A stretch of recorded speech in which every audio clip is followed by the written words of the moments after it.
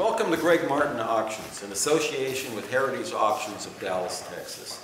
I'm extremely pleased to be able to offer the Alfred Calley collection of historic Colt firearms.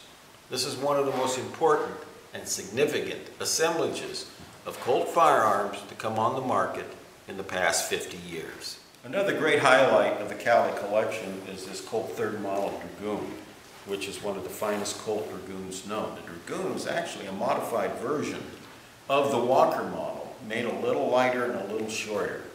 Came out in 1848. And this particular Dragoon is a fantastic art piece.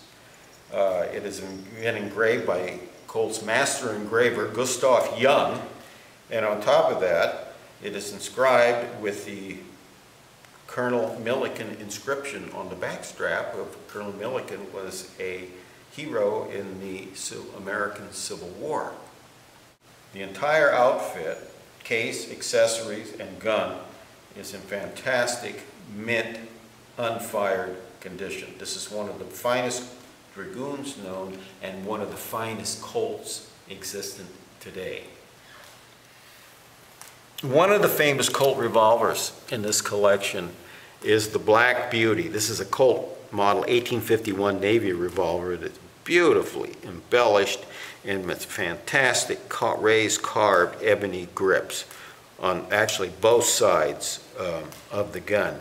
It has been known as the Black Beauty, which is a term given to this gun by collectors over the years.